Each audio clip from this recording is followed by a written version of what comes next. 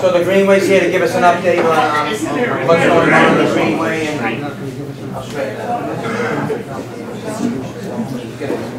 Sure. I'm Jesse Brackenbury. I'm the Chief Operating Officer for the Greenway Conservancy. And since Nancy Brennan's departure, she was our Executive Director, I'm serving as the Acting Executive Director. And so I wanted to both introduce myself and give a few updates on things that are upcoming on the Greenway. So starting with horticulture, this spring we will be adding 5 to 6 trees in the North End parks. The lawns get really well used, both by those that love sun, but also by those that love shade, of which there is not a lot there. And so we are looking to add some maple trees along the western edge of the lawn. When you go out there, you see that people are clustered under the small amount of shade there are. So by putting them right along the edge, that won't disrupt the general use of the lawn, but will add a little bit more shade for those that are looking for it. Also, turning from horticulture to the maintenance side, the Rings Fountain, which of course not in the North End parks, but so widely used. Right now, you may have noticed that there is a construction fence up around it. We are doing a series of repairs.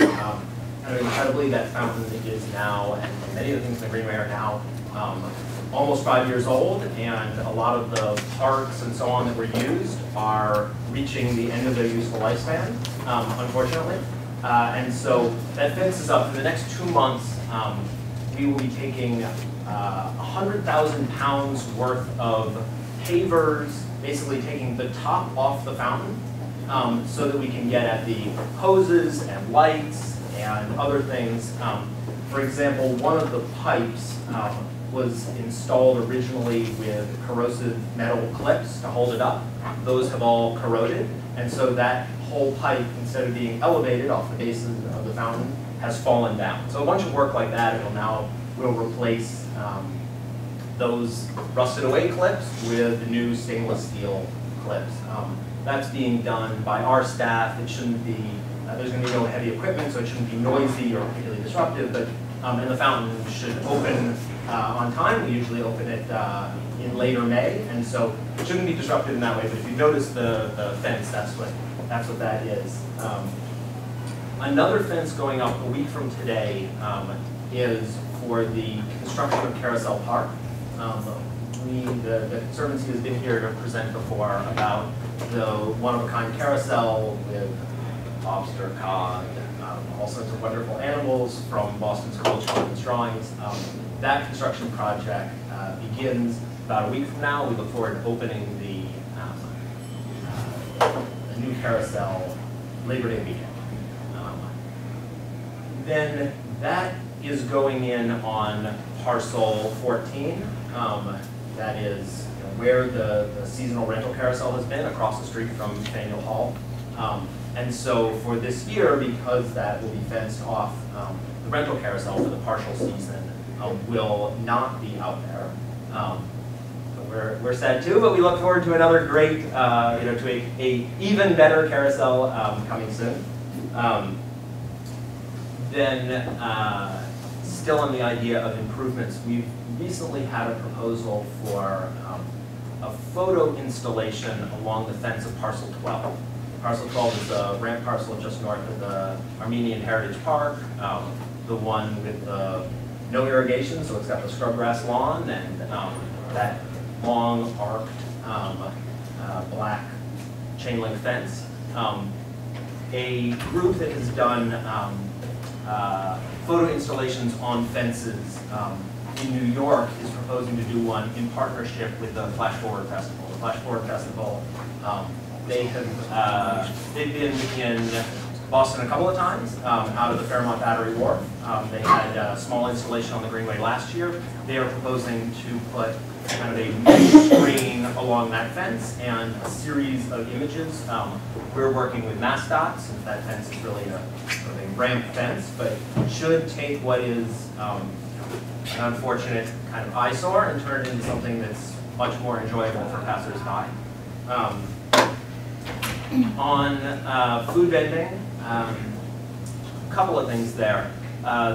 We, at the corner of Parcel 8, the southwest corner at Hanover Street, across from Haymarket, we've had vendors there in the past. We, just this past Friday, the Clover food truck began, and they're going to operate. We provided an update on this before, but now it's begun. Friday, Saturday, Sunday, enjoy a Clover sandwich. And we also heard the Kick-Ass Cupcakes truck was also going to be there and has done a few days there. We heard some concerns that with a nearby cupcake shop, Lulu's, that this perhaps wasn't the right fit, so we've worked with Kick-Ass to move them somewhere else. So thank you for your input. They won't be locating there. If you want a cupcake, go to Lulu's. But if you want a Kick-Ass Cupcake, walk a little further. Then on events, last season on the Greenway there were 350 free events. And we look forward to another really busy season on the Greenway, but just want to encourage all of you, if you have event proposals, we really are in the business of hosting events. We have a great space. We're happy to help you find the right space, whether it's in the North End Parks or whether it's somewhere else, the Wharf District, Louis Square, wherever. We'd love to hear your ideas. And we're doing specific outreach to try and encourage those proposals. So for example, Amy and I are going to meet with the new executive director from NEWNC to talk about partnership and what ideas people have. So please, if you've got event ideas, bring them forward. We'd love to host. And then just a very small little pitch at the end, which is Mother's Day is not that far away.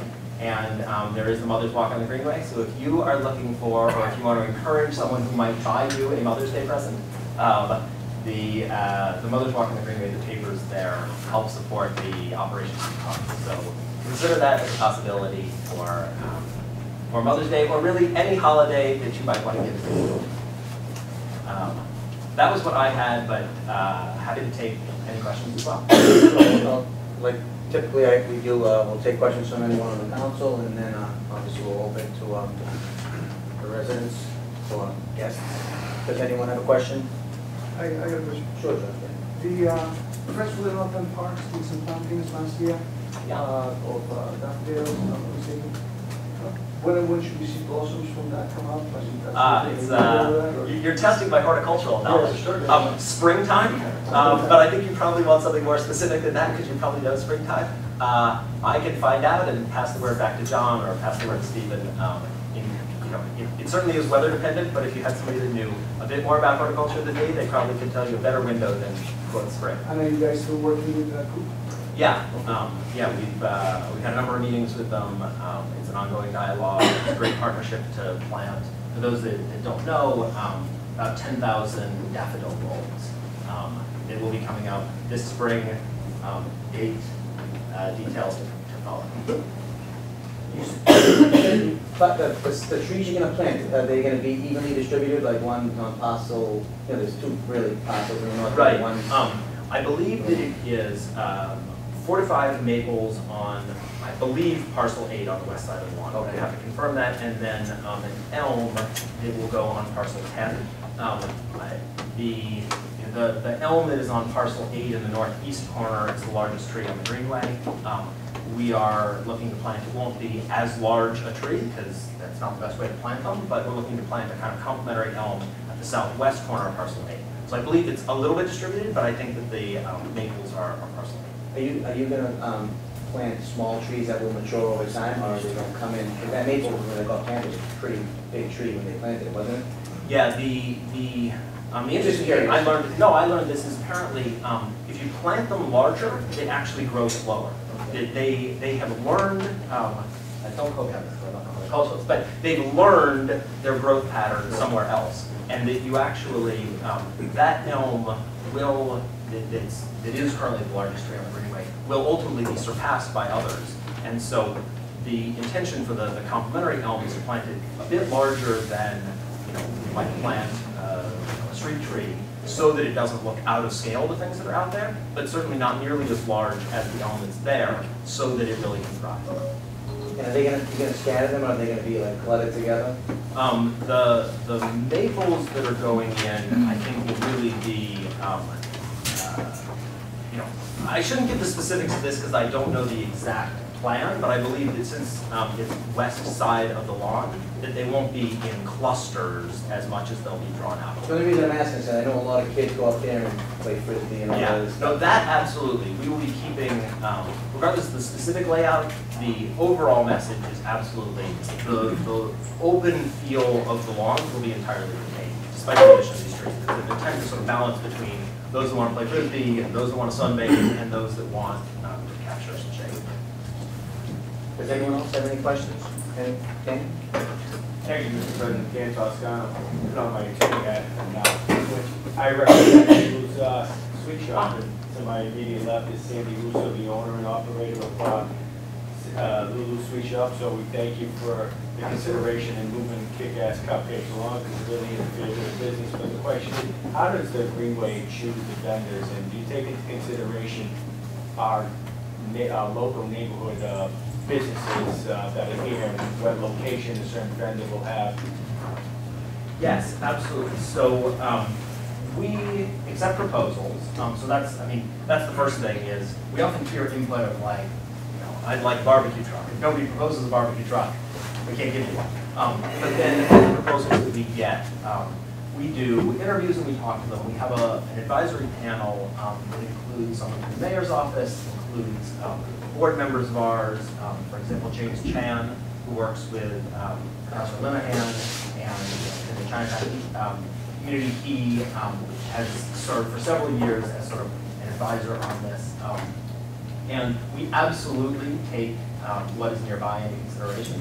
And so either we drop the ball on this one, or it's Lulu's was at a distance, and the hope was that at 2 days a week for a few hours, it would not be an issue. But this is why we both did sort of outreach ahead of time on this is what we were planning. And with this feedback, we're happy to change it, because we really want it to be something that is a complement to what's nearby rather than a competition to what's nearby. Is there an opportunity in the future when there's going to be a proposal, especially from, say, North End area, North Street down to Endicott Street, and we're going to have this take the proposals, maybe bring them before the neighborhood council and say, hey, we have a number of vendors, here's what we have, maybe have a neighborhood meeting on it, or put it on the agenda, so maybe the neighborhood council and residents can come and say, if, for example, if you had some barbecue, maybe the neighborhood may not want it, I'm not sure, but that might be an idea. I appreciate that. We're entering our 4th year, and this is the first time in those 4 years where we've had sort of a mismatch like this. And so I'm sorry that it was you, and I'm glad that we could hear your feedback. We actually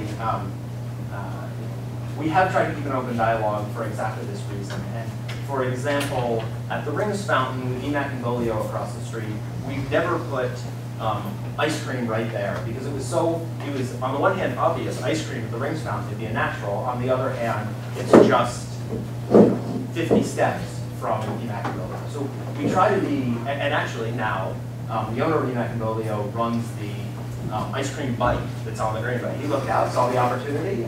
So if you'd like to do cupcakes on the Greenway next year, please, if you have feedback on the Clover truck that's out there, they are probably the most beloved food truck in Boston. But everybody has their own opinions. So send the feedback. We love to hear. Anyone else? Because I'm going to move forward. We haven't really got to that. Anyone else? Quick. All right. Thank you. Yes, thank you very much. Thank you.